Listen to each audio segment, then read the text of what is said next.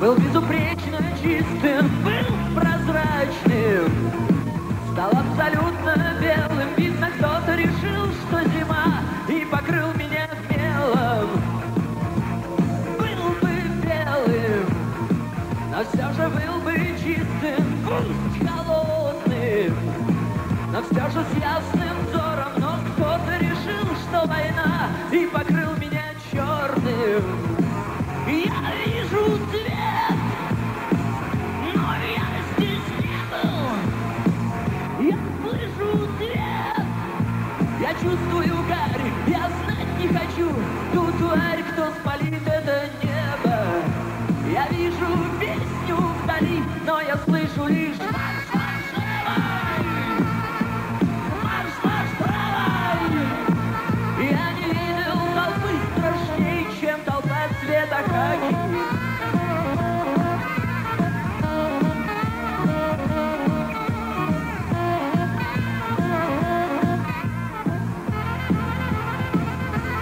Был бы черным, да будь хоть самым чертом, но только главный, кто вечно рвет в атаку, приказал наступать на лето и втоптал меня в хаки.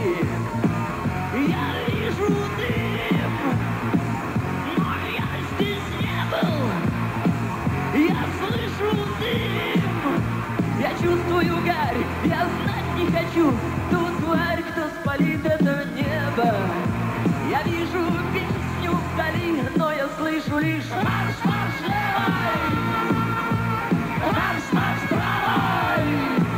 Я не видел картины дурней, чем шар цвета хаки.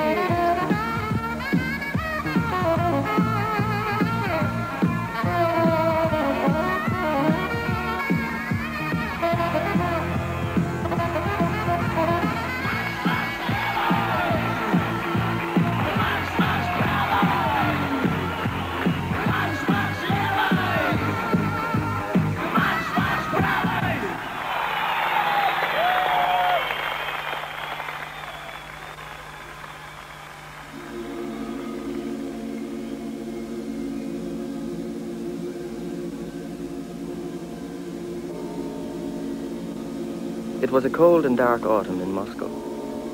The 70 years from the Revolution Party was over, and the world was waiting for the Soviet-American summit meeting's success. Others were waiting for the biggest rock festival in Soviet history to come true. Rock Panorama should have happened in April. It was November now, and a former diplomat took us to his headquarters next door to the Red Square. This is the previous room where our rock laboratory was situated, but now it is closed because there is some remote, and the director of our methodical center will be living in this office. Raising living standards is beginning to advance in a more stable way. The average annual production of methodical center, you see, there are very many rooms, and we have part of this big hall. More consumer goods have turned out, and the public services are working better. 16% more apartment houses were built as compared with 1985, 16% more child care centers, and 17% more hospitals. This is a list of verification, because some of the groups of rock laboratory, about 16, maybe 17 groups, got a professional status. So we are non-professionals, you see, and this list of verification shows that we can get money from our music. Nюанс, 8 rubles, and Ва-Банкъ, 7 rubles. You see, 8 rubles for one concert, we can get 8 rubles. And a kilogram of salami cost is about maybe 12 rubles or maybe 13 rubles. Yes, of course, we are very rich after this certification. So we must play every month. We must play about 30 concerts. to get our living. Before the musician, I was a diplomat because I have graduated from the Institute of International Relations, and after the institute I began to work as a diplomat, and I was working in the North Korea as a diplomat. Then I returned and then quitted the job and decided to become only a musician. We are members of the organization of non-professional musicians, and the rock laboratory is better than being alone. But of course we are not professionals. Do you want to be professional? No, never.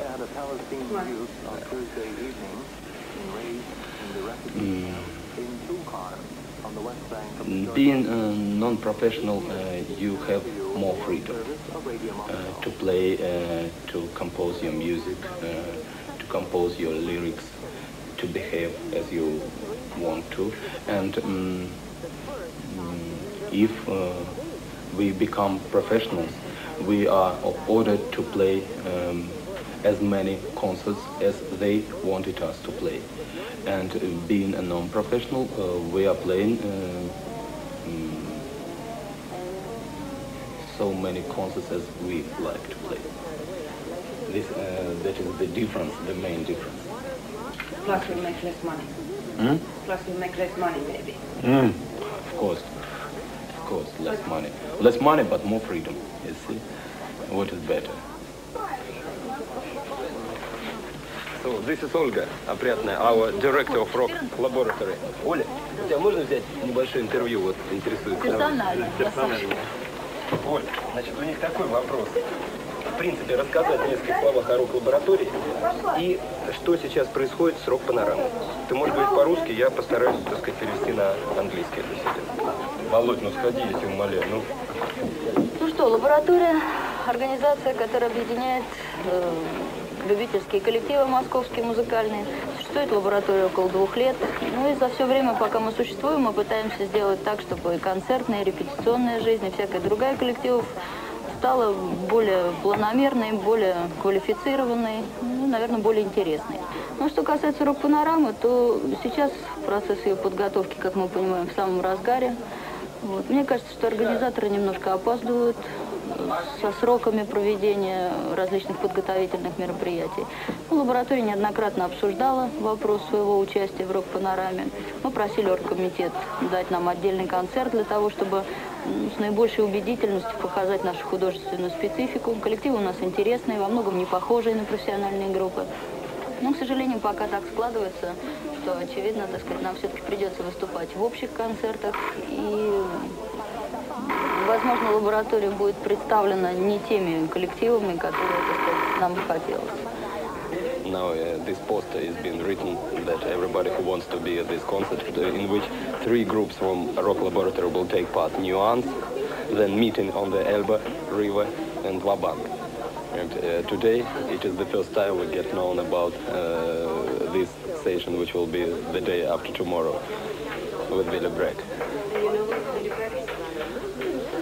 I have heard something about this man, but I haven't heard his music. You see, I know that he's something like a rhythm and blues man, and he's playing on guitar and singing, and he's composing blues.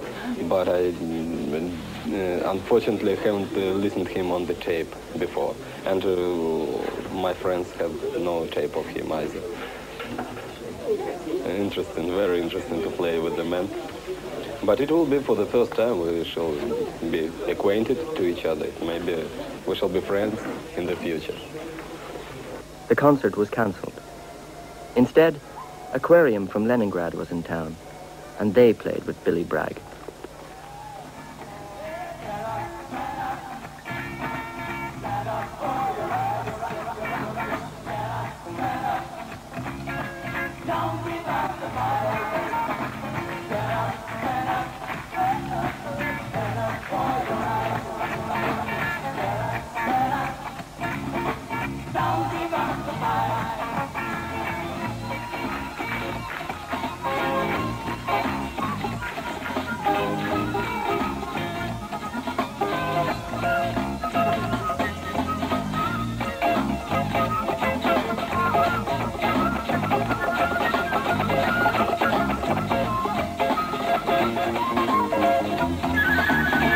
up, stand up. Stand up for your right, your right, your right, your right. Get up, stand up. Don't give up the fight. Get up, stand up. Oh yeah, stand up for your right. Get up, stand up. Don't give up the fight.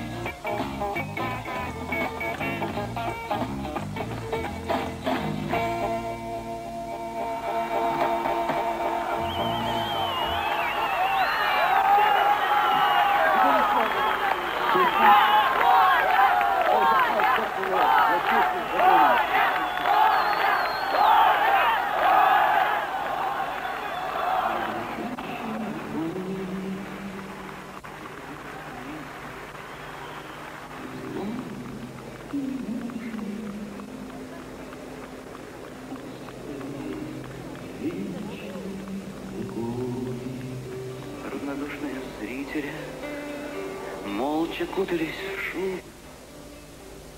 И какая-то женщина с искаженным лицом целовала покойника в потемневшие губы и швырнула в священника обручальным кольцом.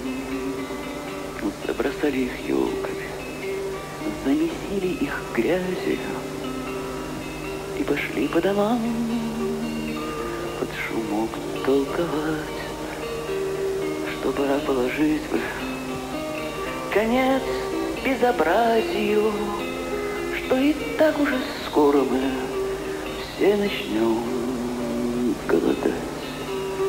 И никто не додумался просто встать на колени и сказать этим мальчикам, что в бездарной стране даже светлые подвиги — это только ступени в бесконечные пропасти к недоступной весне. Я не знаю, зачем и кому это нужно, кто послал их на смерть, не дрожащей рукой, только так бесполезно, так зло и не нужно. Опустили их в вечный покой.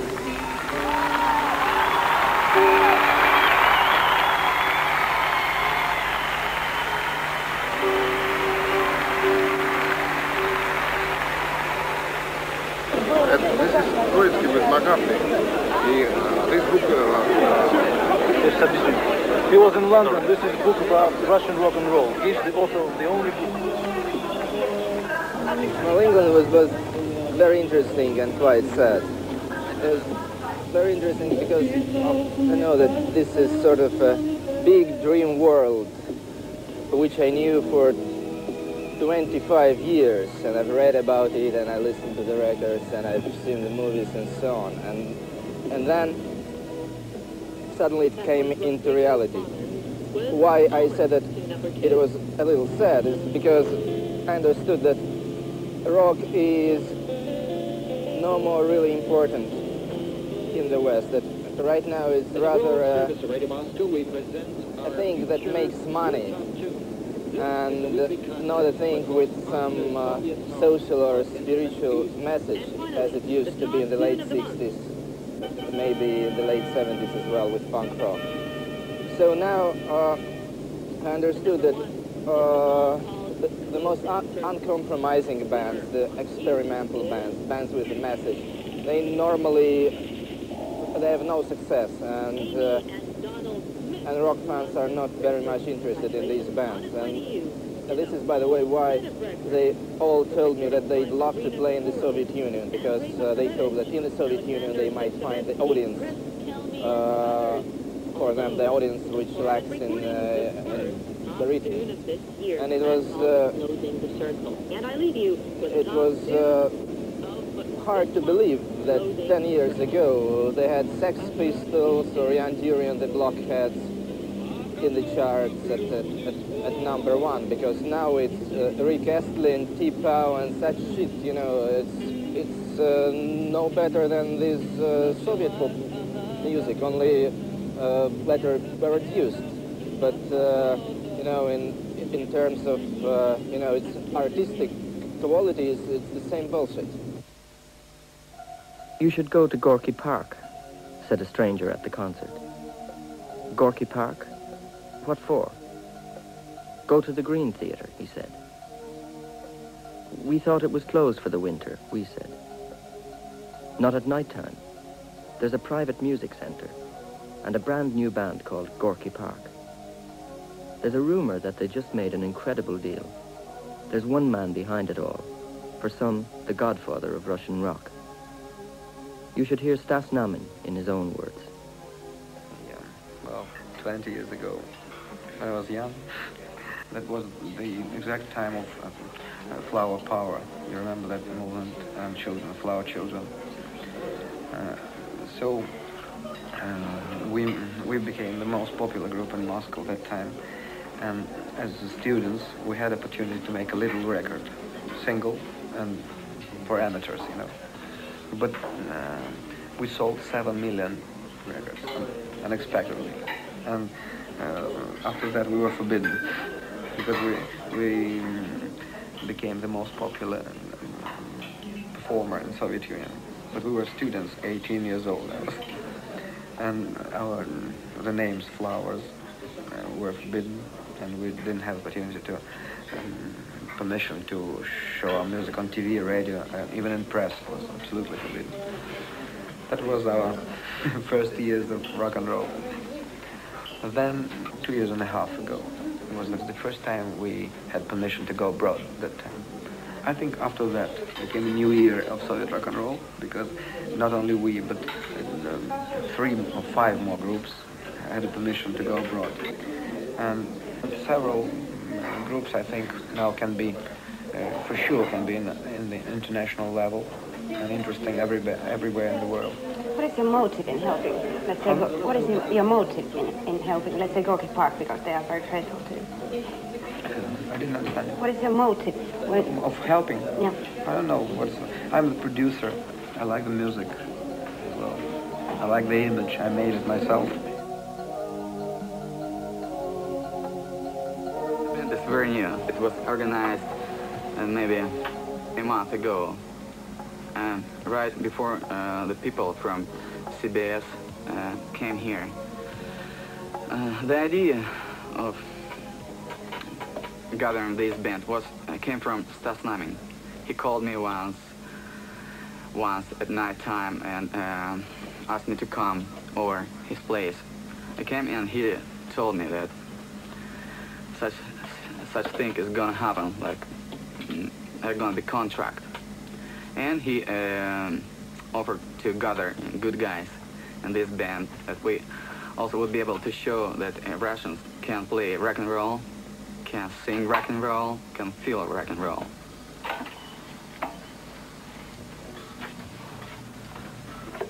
So before the people from CBS and CCC came here, we prepared 2 songs.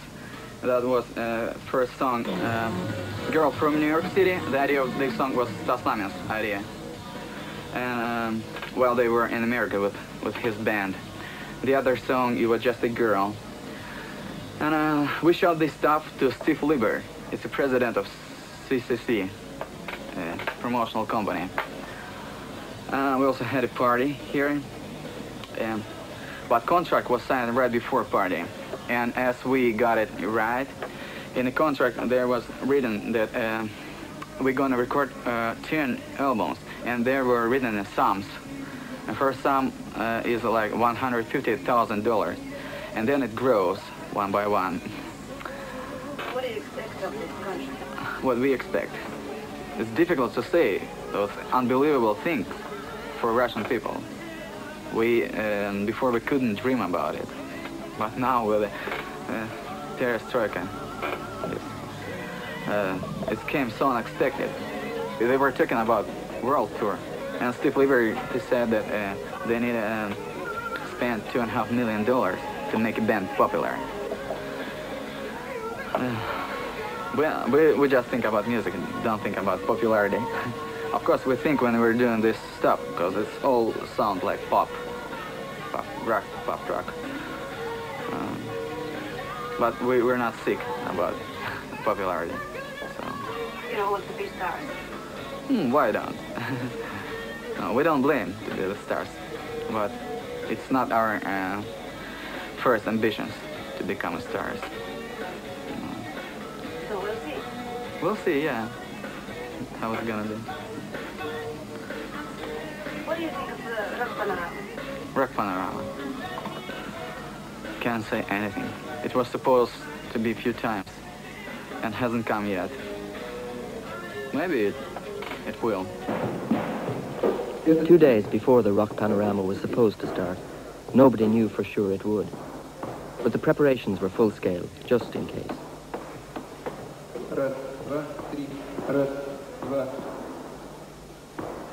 And it did work out. Rock Panorama finally came true on the 7th of December 1987. And after 2 months of nervous discussions, the Leningrad amateur groups were out. But the Moscow Rock Laboratory would have a night of their own. During 7 days, some 50 professional and non-professional groups would perform, most of them from Moscow. At the same time, Uriah Heep sold out 12 concerts at the Olympic Stadium. Rock Panorama took place in a smaller hall.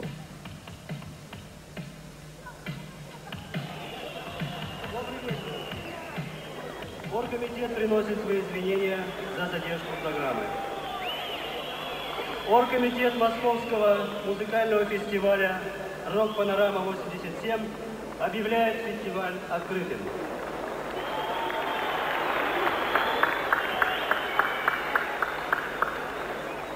Самая главная тема, которая красной нитью пройдет через все 7 дней нашего фестиваля, это тема борьбы за мир.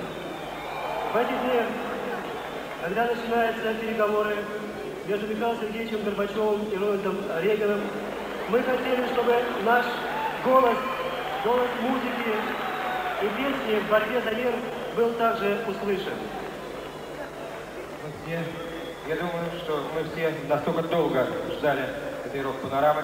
Мы ждали ее сначала много лет, потом много месяцев, и сегодня вот много минут, которые чуть не вылились в много часов.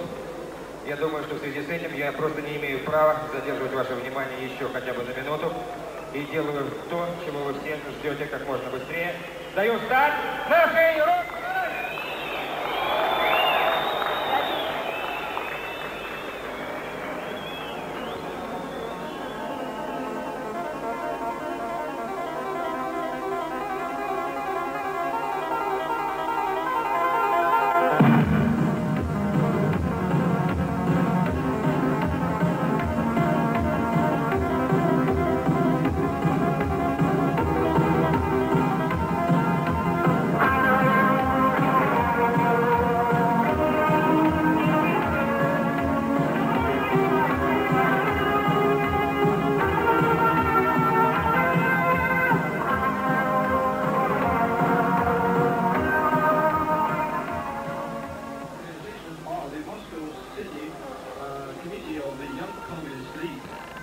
Главное управление культуры и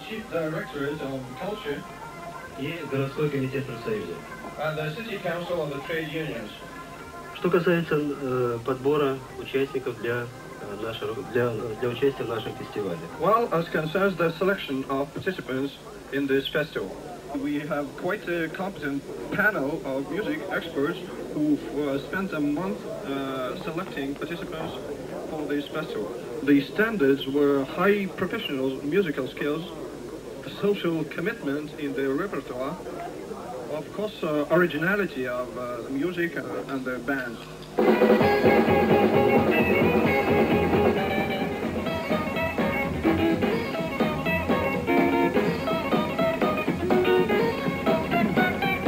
Давай ноги Накинем на шею буги, тугую петлю из гитарных струн. Давай соберемся мы в круг многолюдный и превратимся в красок тайфун. Давай, кличи на задорный, давай, друзей круг огромный, давай, елки-палки, вертись побыстрей, давай рок-н-ролл и никаких гвоздей.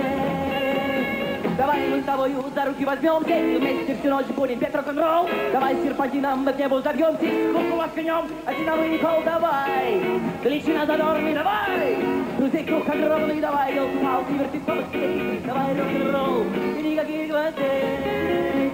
Эй! Яй-яй-яй, хали-гали! Яй-яй-яй, хали-гали! Яй-яй-яй, хали-гали! Яй-яй-яй, хали-гали! Давай рок-н-ролл и никаких гвоздей.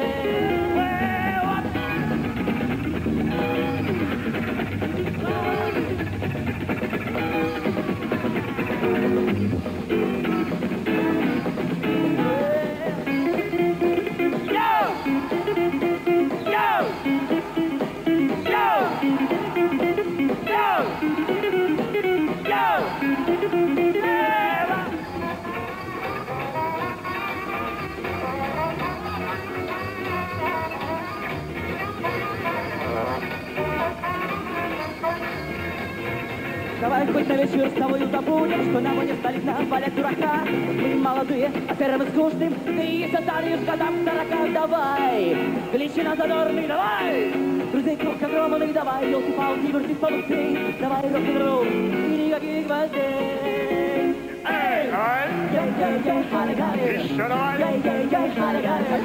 Яй-яй-яй, хали-гали! А ну попробуй не дай! Яй-яй-яй, хали-гали! Давай рок-н-ролл и никаких гвоздей.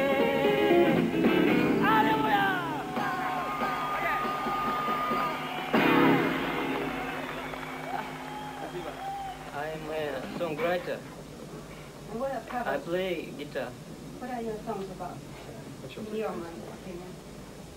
I know my music is very good.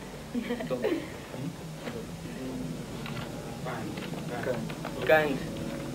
Kind. I want to give the people who came to us to our concert some pleasure. Some pleasure. They must be very, чтобы они стали добрее. More kind.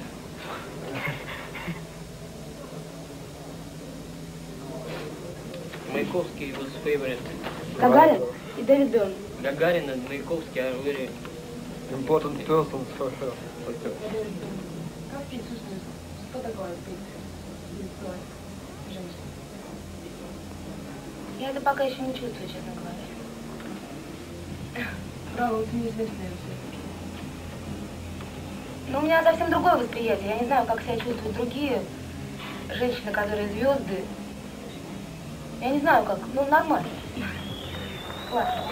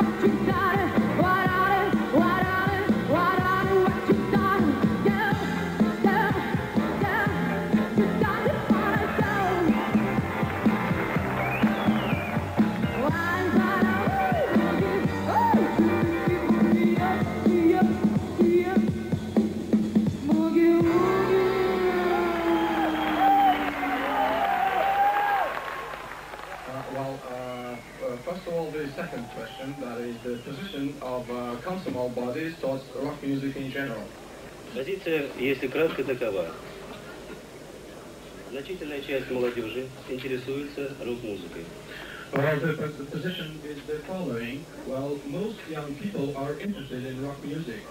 Мы, организация молодежная, работаем с молодежью и не учитывать это в работе не можем. Комсомол is a youth organization. Well, we try to work with our youth, and we cannot ignore this fact. Что касается первого вопроса. As concerns your first question. The question was about the absence of any posters in the city promoting this festival, and the answer is that the program for each day is approved in this very day. К тому же, не от всех коллективов на сегодня мы еще имеем полную ясность и участие. Visade летом и рок-панорама смотрите, кстати? Нет. Нет? А что вы думаете про рок-музыку? Кому нравится, кому нет. А какие любимые группы?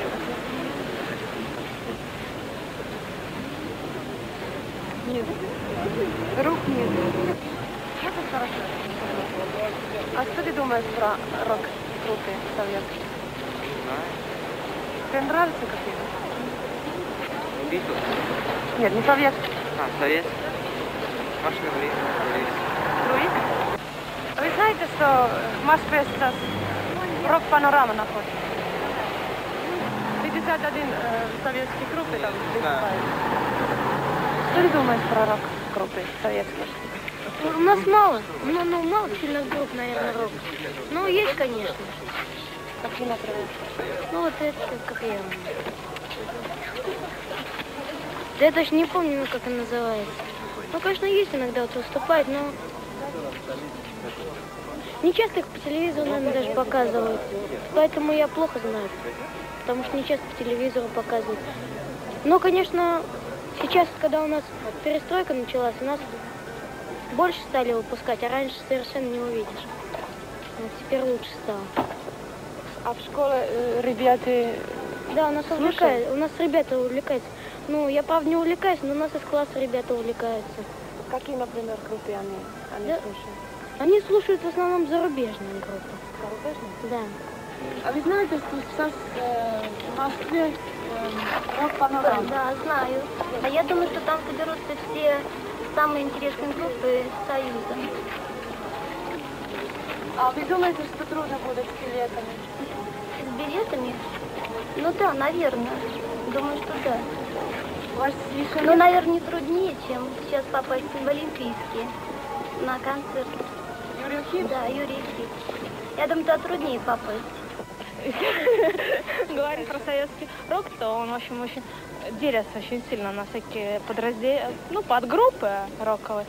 И я считаю, что, в общем, наибольшего внимания заслуживают такие группы больше металлического склада и всякие ленинградского рок-клуба, там «Аквариум», «Кино», такие более социального характера, которые есть. Тебе нравится эти? Именно из Ленинграда? Из Ленинграда, да. Из Ленинграда, да. Какой, например? «Аквариум». «Аквариум». Все, ладно, ну А пошли. вы знаете, что сейчас в Москве происходит, в общем, рок-панорама? Да, огромная. происходит, да. А вы будете там смотреть? Ну, если, да, видимо, будем. Так. С билетами тяжело, но будем. There are some things in Soviet rock, said Troitsky, I think you can never understand. You just couldn't.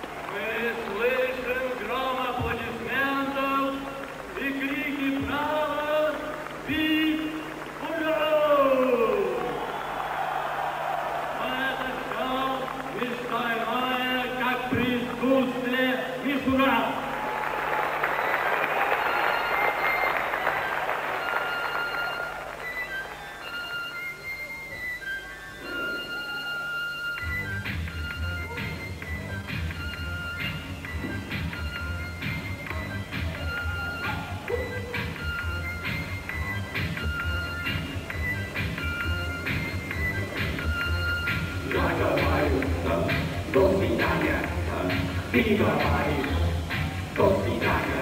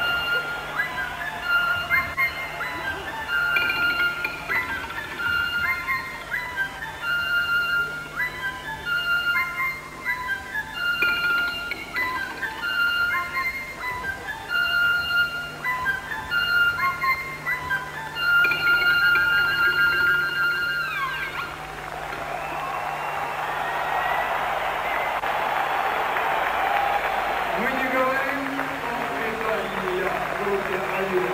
Мы говорим вам до свидания, выступление. Надеюсь, что вы успех, как Авиа.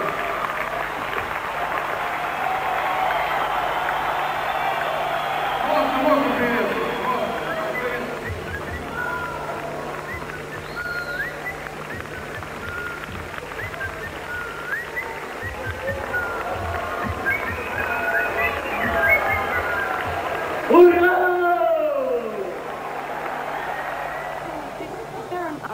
Behind Avia.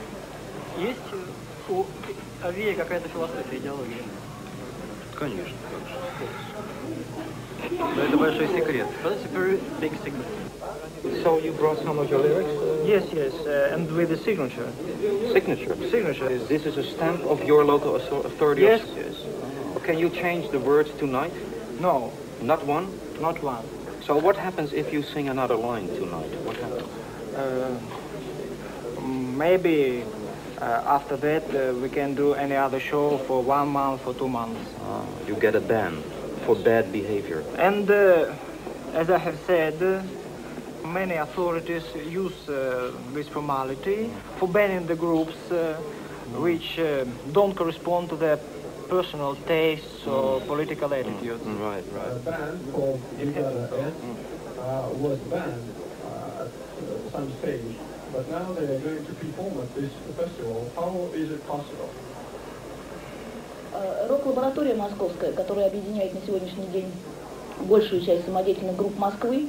Well, the Moscow Rock Laboratory that unites nowadays most amateur rock performers of Moscow имеет в своем распоряжении целый день, 9 декабря. Well, has gotten a whole day, that is the 9th of December. И это 9 декабря будет занято выступлениями 8 групп, в том числе и группой «Бригада С», про которую нас сейчас спрашивали. Well, and on that day, the 9th of December, 8 groups are going to perform, including the Brigada S. Well, the question was... Brigada S was allowed to perform, but for some officials, the name sounded too much like Brigada SS, so they banned the name.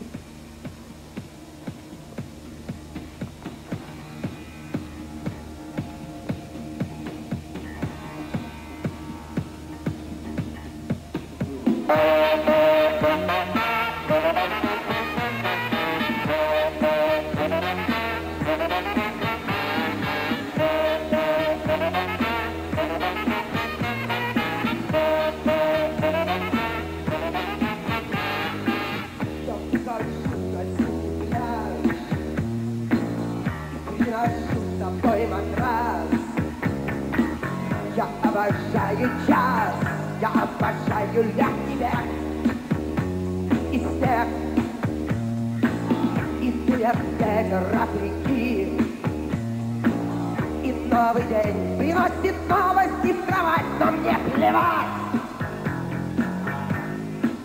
но мне плевать.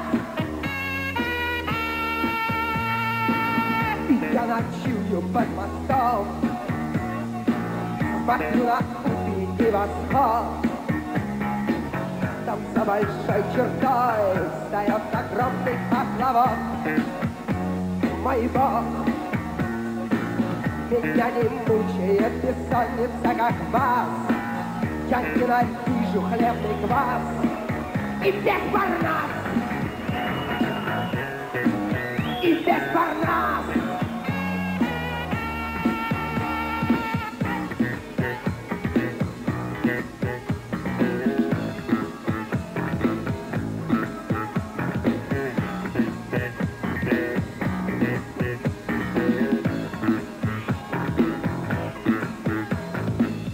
Я выбираю новый путь, он на тебя наводит жуть. Как говорил араб, мы все учились где-нибудь. Забудь, я не хочу не погубать, не продавать. Тебе все хочется менять, а мне плевать, а мне плевать.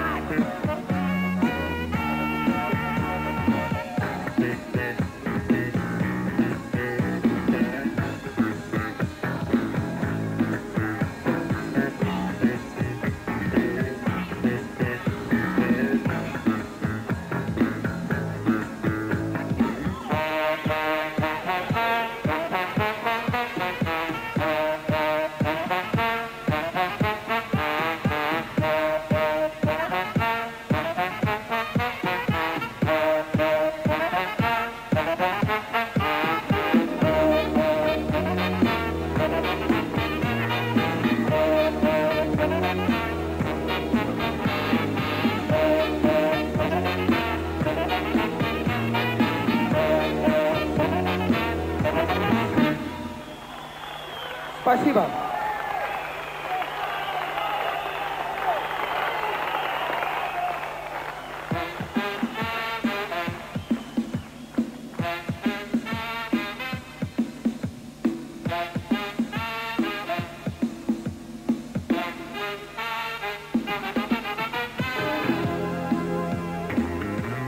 Вот эти компромиссы, которые существуют, да, то есть профессиональный коллектив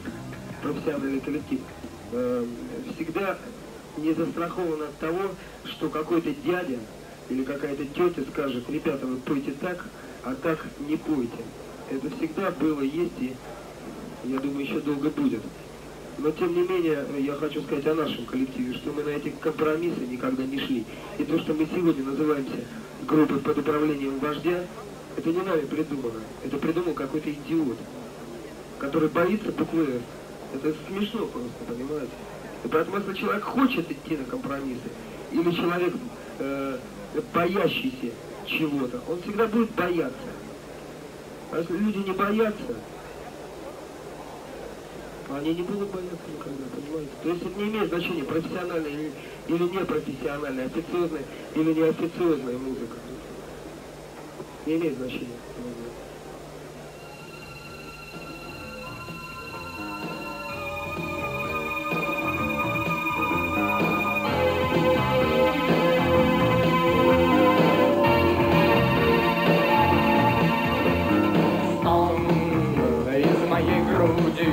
Превратится в пепел и станет ветром отчаяния.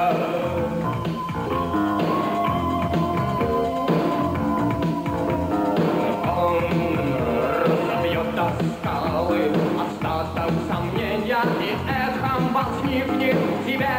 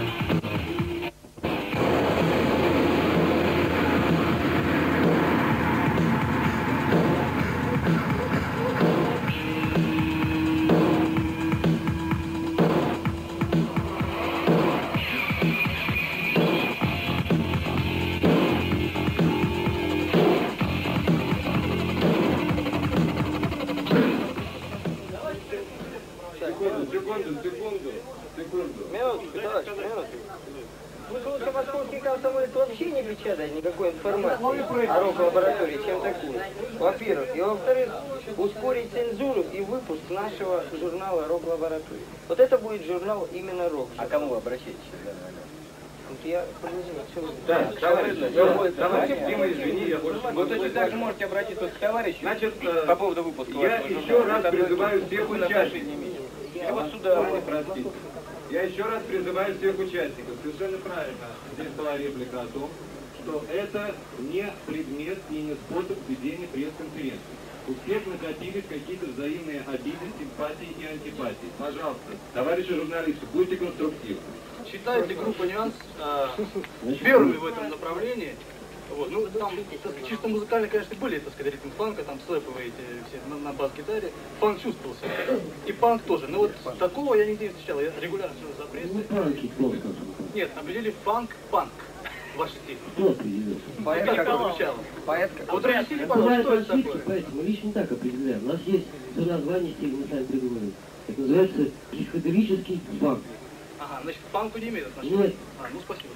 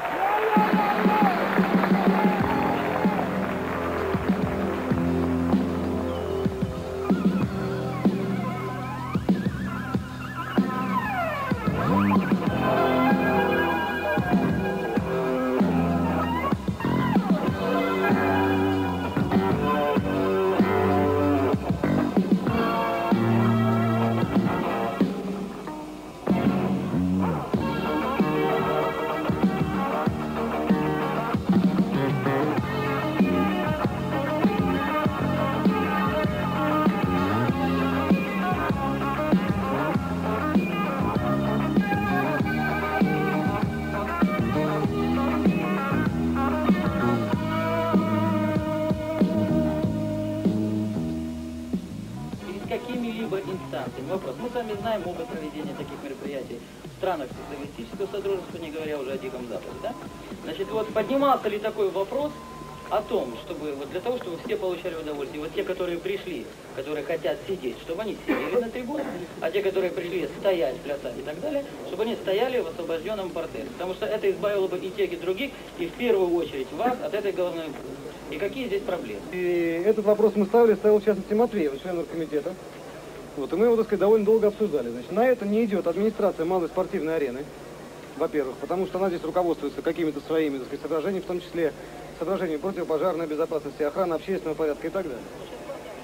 Сейчас Моден Токен приезжали, был громадный скандал с госконцертом относительно того, чтобы освободили бордеры. Сейчас у Юрия там за час до начала концерта не решался этот вопрос, опять были головные боли. А через 10 лет мы это, наверное, разрешим. Может быть, сместить немножко время.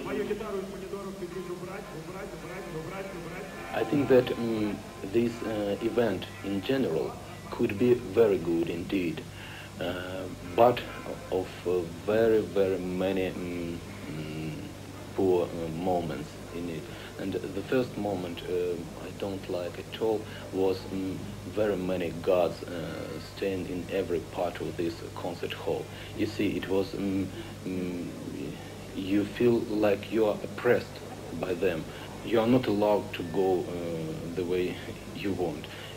And they have so strict instructions that for me it looks foolish, you see. Of course, it seems to me that it is the biggest event in Moscow, the biggest event of the year, of rock year in Moscow, because very many groups are allowed to play in such a big, rather big hall. And but I cannot understand the system of selling tickets, you see, because many of my friends were trying to buy tickets and they didn't find the place where they can buy it.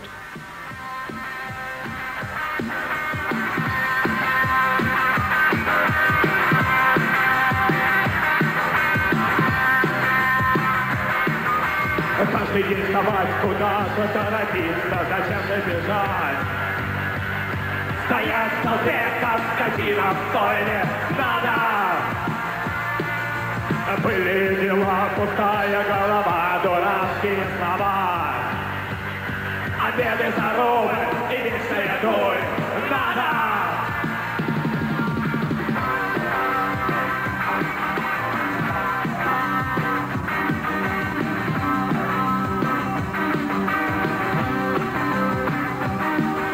А потом пивать, курить, бродить, рыгать и легать.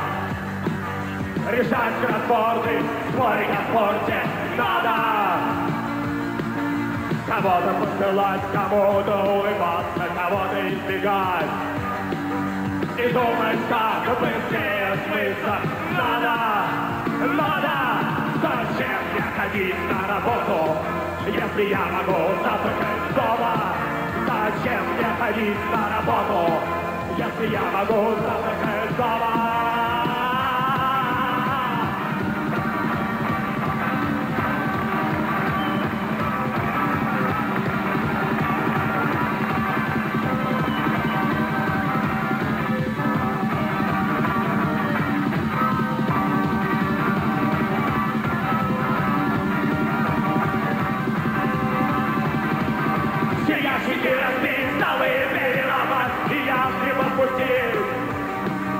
Которую закрыть, слабо посадить надо. Сучи обрубить, деревья подкорить, хватит кормить. Горы жильбы, леса гробы надо. Зачем мне ходить на работу? Надо! Зачем мне ходить на работу? Надо! Зачем мне ходить на работу? Надо! Зачем мне ходить на работу? Надо! Зачем мне ходить на работу, если я могу завтракать дома? Зачем мне ходить на работу, если я могу завтракать дома? Зачем мне ходить на работу, если я могу завтракать дома? Зачем мне ходить на работу, если я могу завтракать дома? Ау, ау.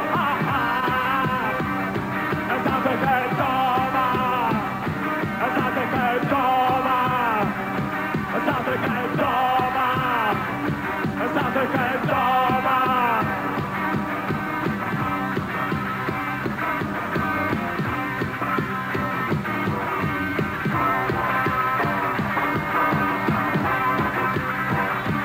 Завтракает дома.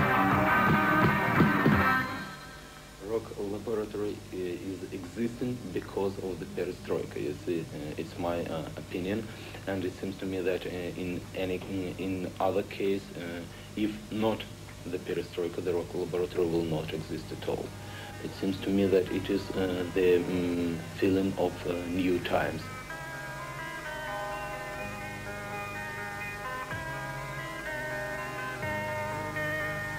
Я вчера на свалку забрел, там увидел Пикассо у него во рту. Записка от нее, написанная тусклыми зелеными чернилами. Она мне пишет, что она девочка. Она мне пишет, что она девочка. Она мне пишет, что она девочка. Она мне пишет. Она мне пишет, что она девочка. Она мне пишет, что она девочка. Она мне пишет, что она девочка. Она мне пишет.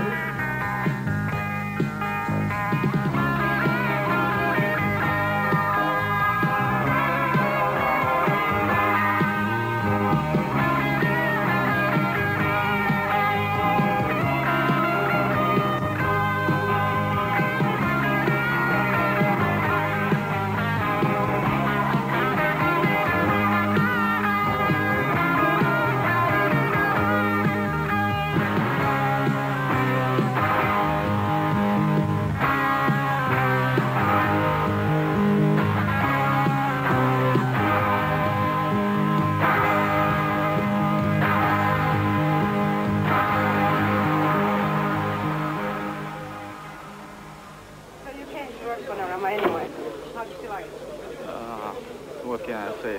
Not really much. We weren't pleased really much with the music.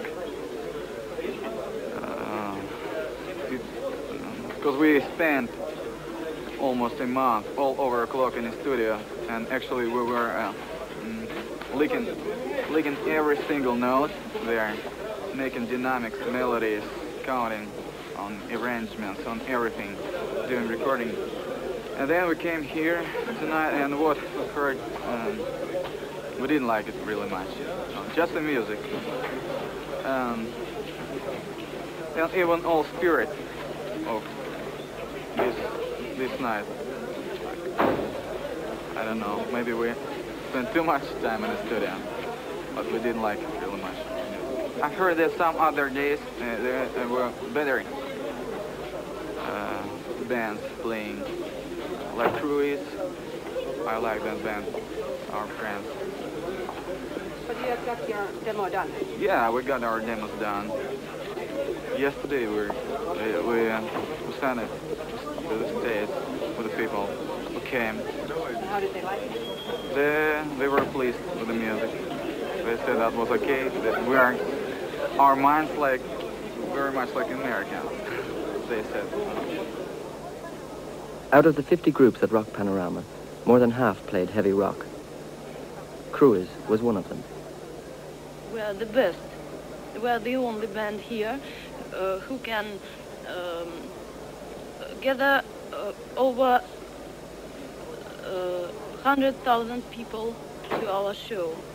You see, we come to any city or any town in this country, and people will come every day for 10 days and plead us to play more gigs, and more than 100,000 people will come. They are all into heavy metal.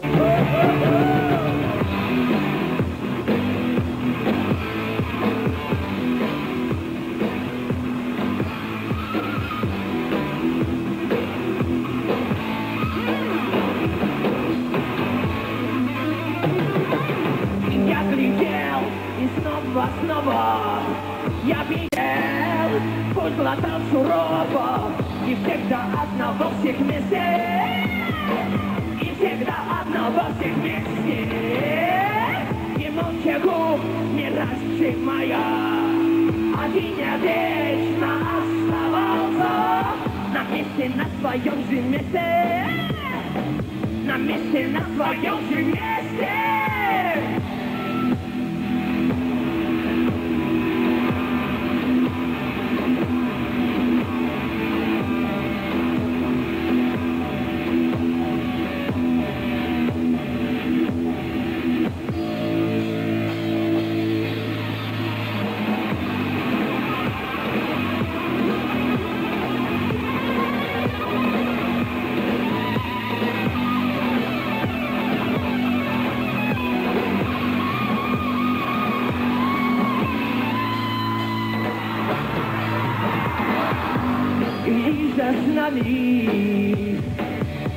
Иди же с нами, иди же с нами, пилигрим. Иди же с нами, иди же с нами, иди же с нами, пилигрим. Иди же с нами.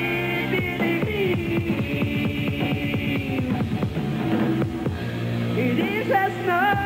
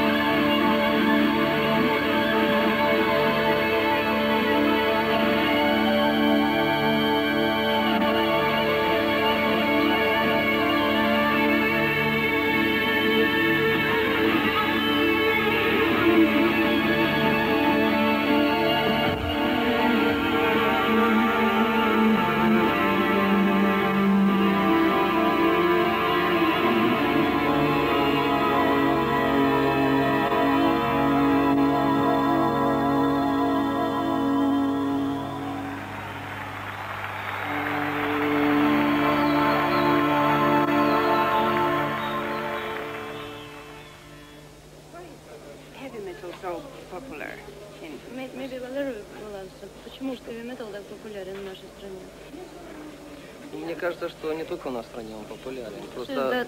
That it's not only in our country, but it's all over the world.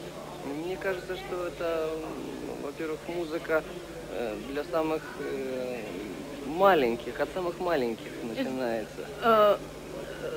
He says that the public, the audience is very young. Young people prevail in heavy metal crowd. Да, и вот эти молодые ребята, они, в общем-то, все любят heavy metal. And these kids, they know for sure what's right and what's wrong, and they are all into heavy metal. Have you been to the Uriah Heep concert? No, we haven't yet. We have so much work to do. And you see, there are no tickets. Нет, есть билеты, но они очень далеко. The tickets we managed to get were very inconvenient. There'll be nothing to see and nothing to hear. А потом, ну, как-то, в принципе, можно было бы посмотреть, но особого большого желания нету. Почему-то. Потому что я бы в другие группы бы посмотрел. Металлика. They're pretty old for us. The music is commercial rock. No energy.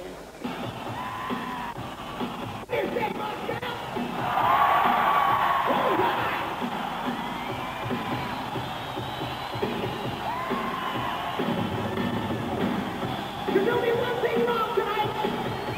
We can't see the color of your eyes. Let's hear a little noise. Long, long road I have tried to find you.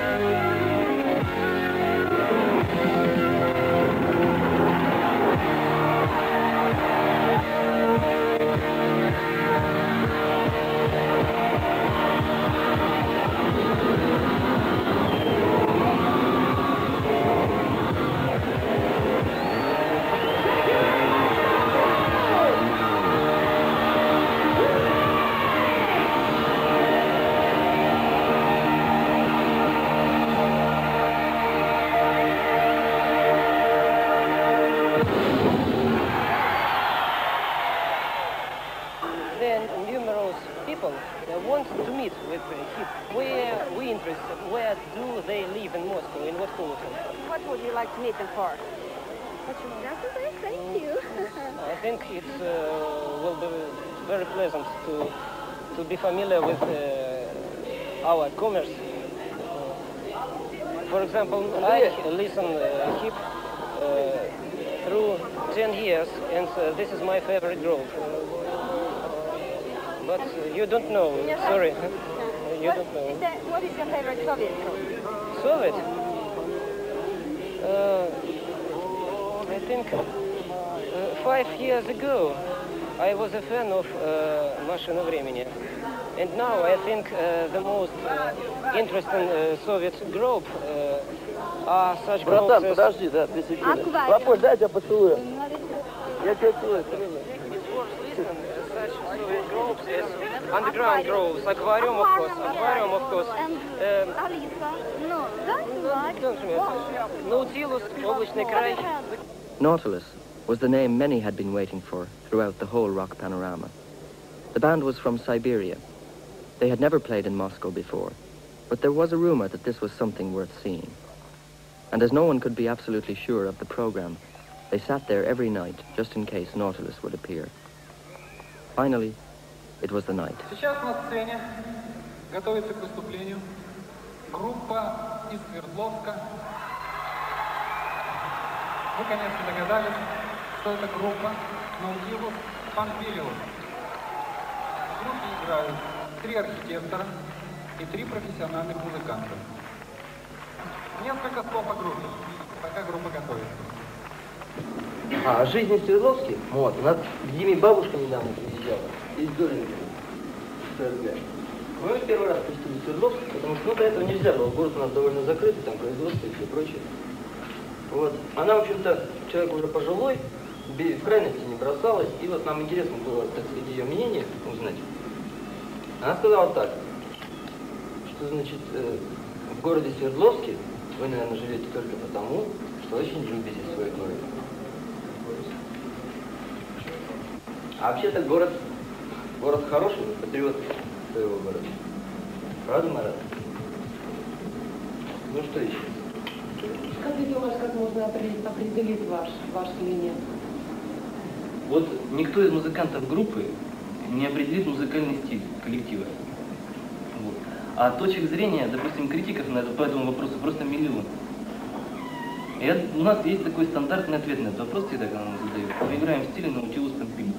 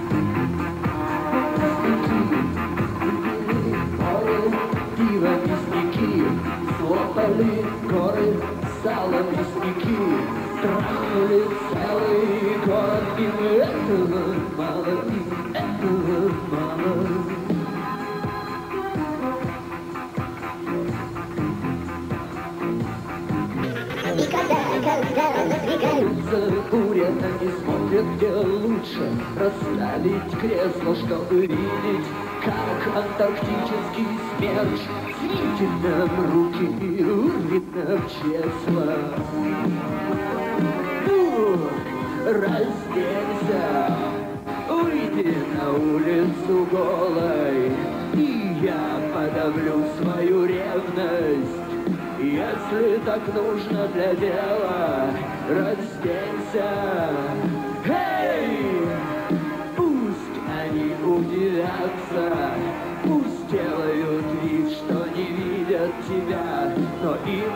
за что не забыть. Их мысли заполнит твое тело, разденься.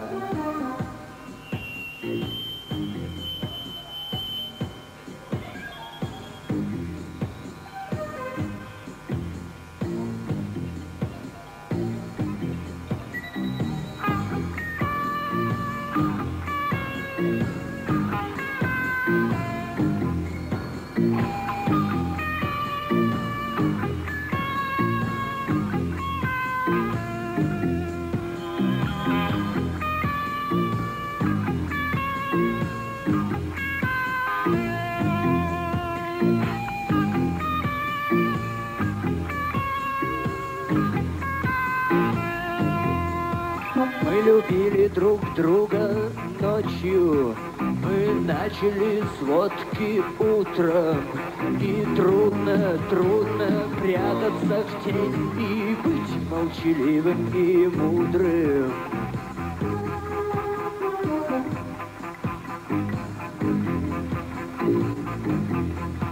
Костлявые дети пустыни стучатся в двери и просят обед, как страна умирает, как древний ящер с новым вирусом в клетках.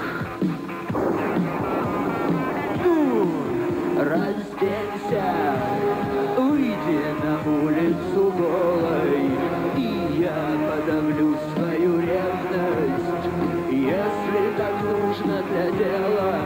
Разденься. Пусть они удивятся, пусть делают вид, что не видят тебя, но им ни за что не забыть. Их мысли заполнят твое тело, разденься.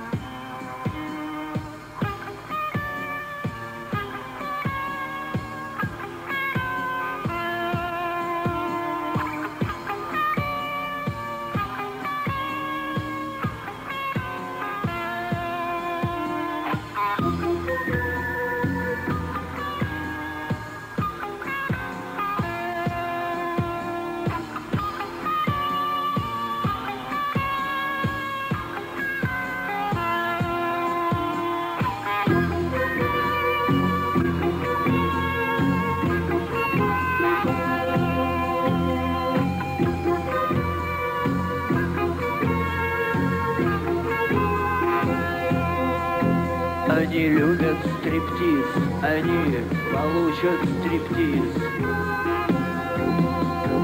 Они любят стриптиз, они получат стриптиз. Они любят стриптиз, они получат стриптиз. Они любят стриптиз, они получат стриптиз.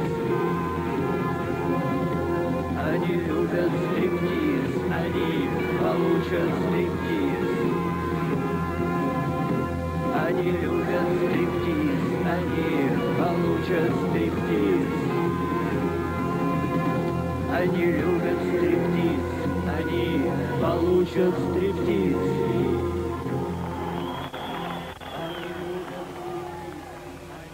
Nautilus will be on top, said Troitsky later. There is no doubt about it. He was proved to be right.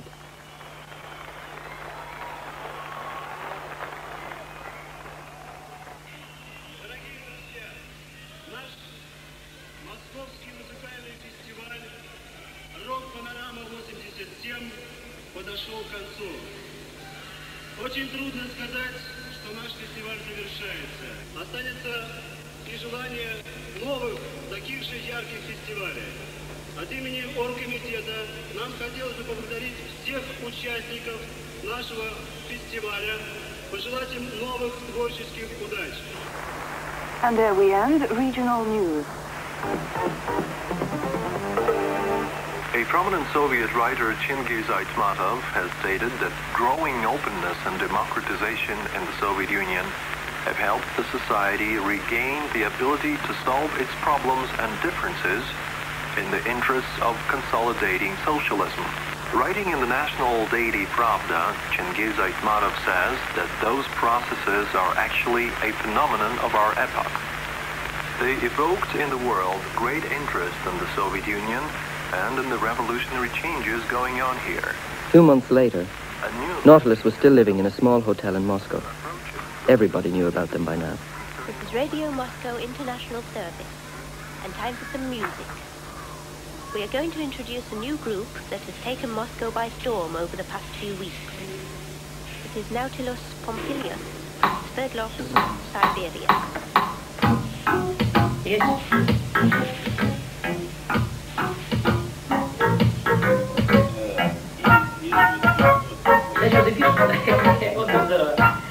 Пока мы являемся сибирскими медведями, мы будем представлять какой-то определенный интерес. Если мы ставим московскими не медведями, то придется ломать и себя, и многое другое. Мне так кажется. В чем и кайф? Что группа с Урала и группа не просто там мужики в лаптях, там, вот какие-то, ну, в сапогах, там, с бантиками. Интересно, то есть, ну, кстати, как-нибудь это загладить. Ну, все.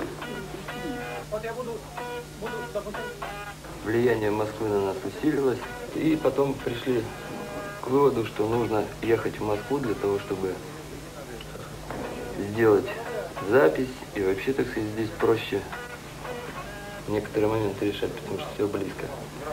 А пришли к выводу, что поступило такое предложение работать в Москве вообще, переехать в Москву, ну как это так сказать, прожект такой.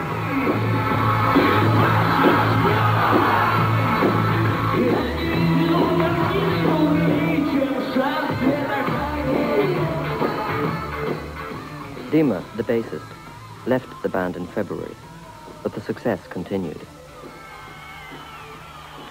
Suddenly they were stars, and they didn't know what to do about it.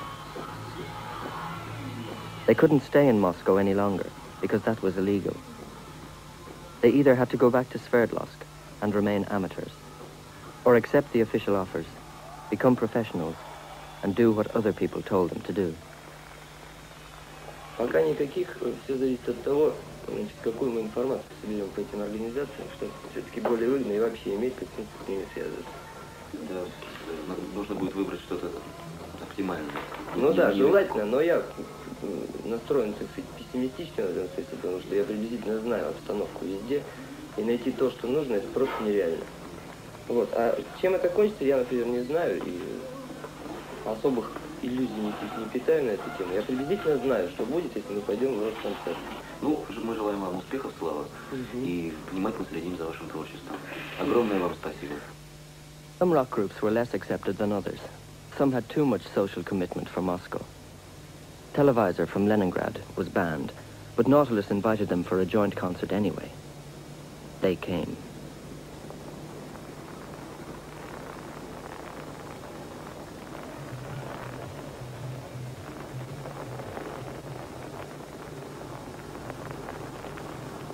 The bureaucrats announced that if Televisor would perform, the Himki concert hall would be closed. They played. 15-минутный перерыв для того, чтобы могла настроиться группа «Телевизор». Отдохните немного.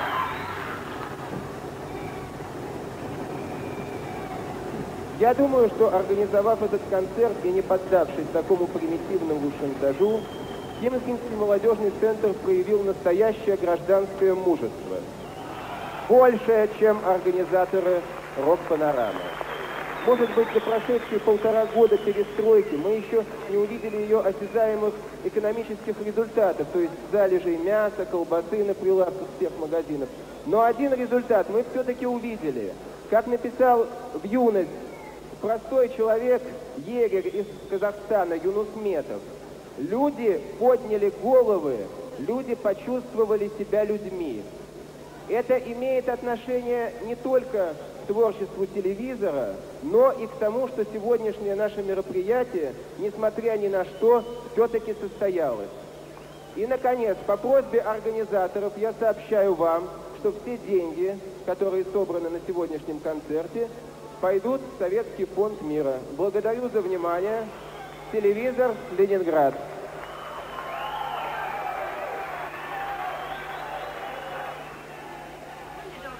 Start with Televizor.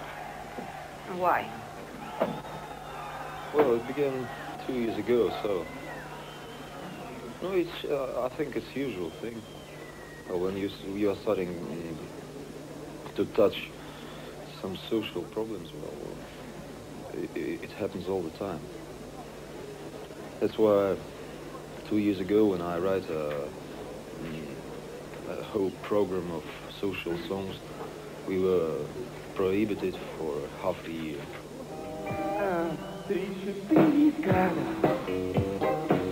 всегда со мной. 3-4 года искушают меня. Я мог бы, но не хочется пачкать руки и мне уйти от святого огня. This is our first concert in Moscow because of the prohibitions by Moscow officials. Why? Can you understand? Well, I think Moscow is the center of the political, just the top of the government. That's why it's maybe dangerous for them to hear the truth just under their, just near their nose. Well, they're frightened all the time, and the Moscow managers are also frightened because if the officials do nothing for us, don't punish us, well, they will punish them for sure, and they can do it quite silently. Nobody will know about it.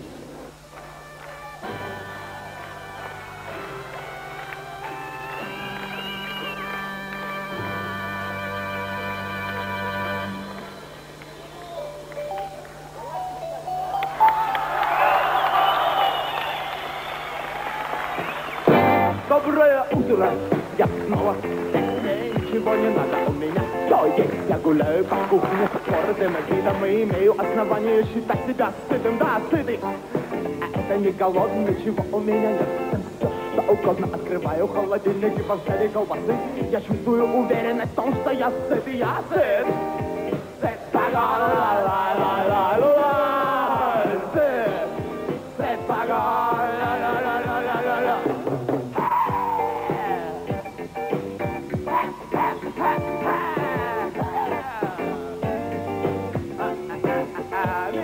кормили по системе на убой, а впрочем, ты можешь и не есть. А если не хочешь, чтобы заключается одно из преимуществ, только не проси, другого не получишь и не стоит думать о том, что дальше, если ты слаб, ты ел молока, мне нечего желать и нечего просить, я твердо убежден в том, что я сыт, и я сыт.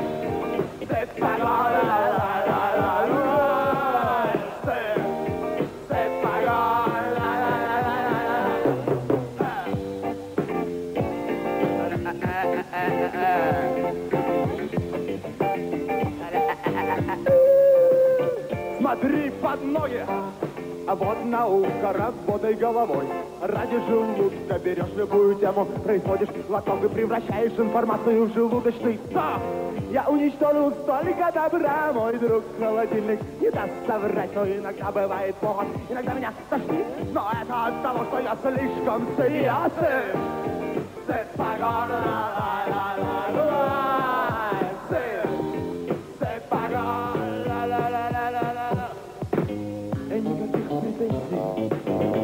никаких обид и никаких сомнений, да, я сыт, и никаких претензий, и никаких обид, никаких сомнений, да, и я сыт, сыт по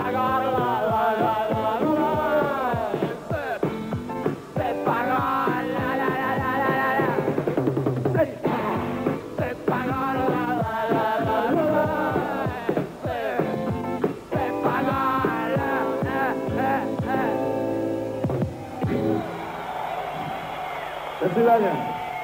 До встречи, Москва.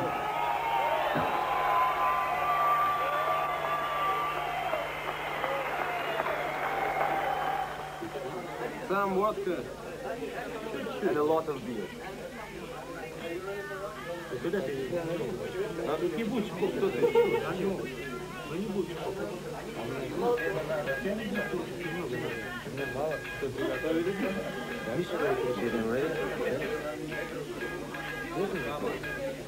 Три, подожди. Вот. Три. 4.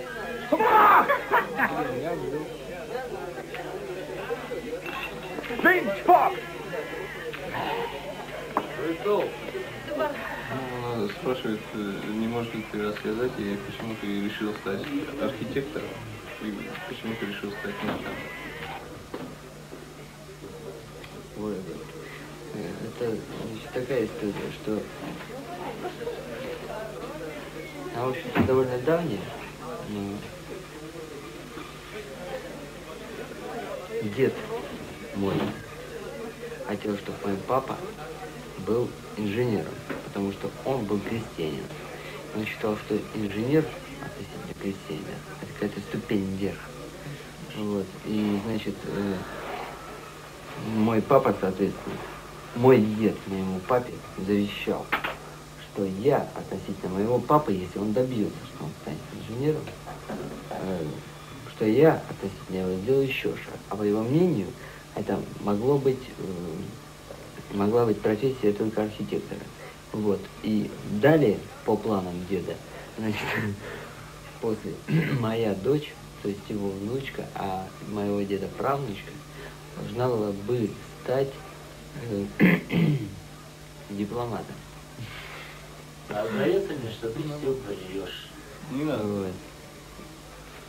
Ну вот, вообще-то, вот такая вещь. И поэтому я, в общем-то, стал архитектором только потому, что меня папа взял после последнего звонка, тепленьким, как это водится, и увез в Свердловск, я отдал документы, и я сдал экзамен, и я поступил туда. Вот. А то, что я стал музыкантом, это, в общем-то, подобная история, только никто не знает, кто дедушка, кто папа и кто я. Вот и все.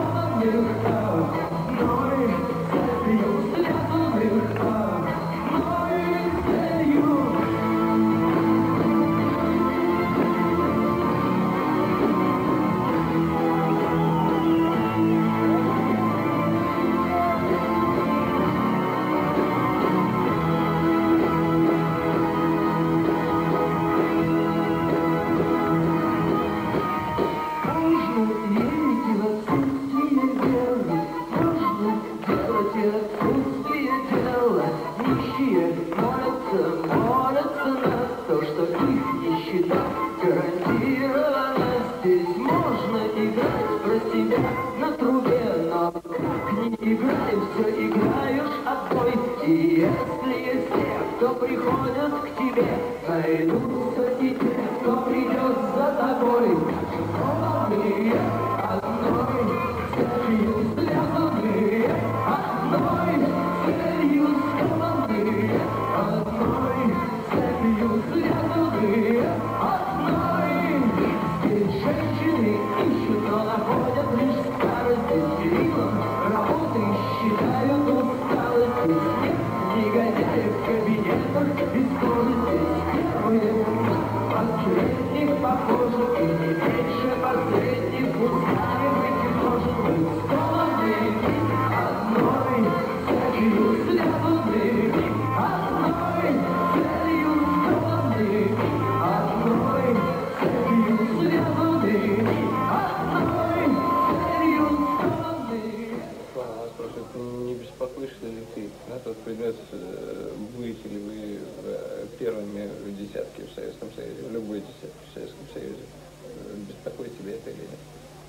Нет, меня это не беспокоит, меня беспокоит другое, что мы должны делать то, что нам хочется делать, и получать от этого, самое главное для человека, это получить моральное удовлетворение от работы, которой он занимается.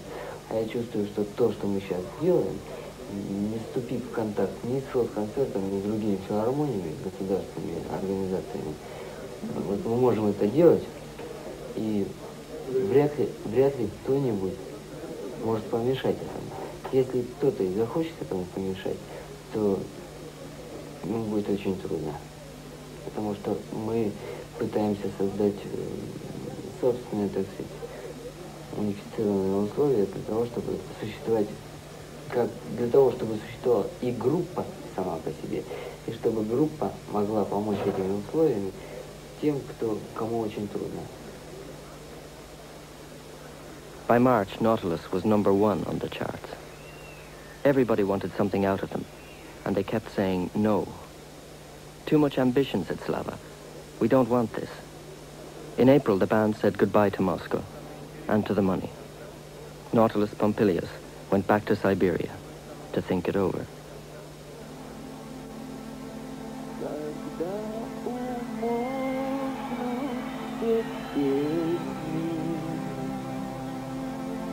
Которых я не знаю, в терпком воздухе крикнет последний мой бумажный пароход. Goodbye, Америка, где я не был никогда. Прощай навсегда. Возьми банку, сыграй мне на прощание.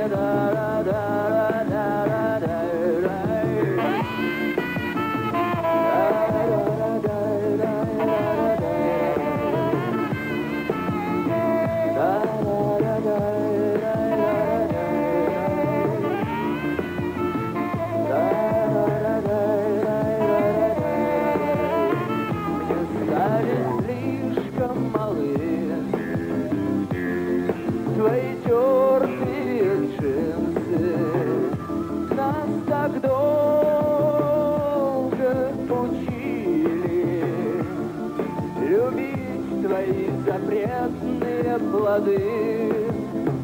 Goodbye, Америка, где я не буду никогда.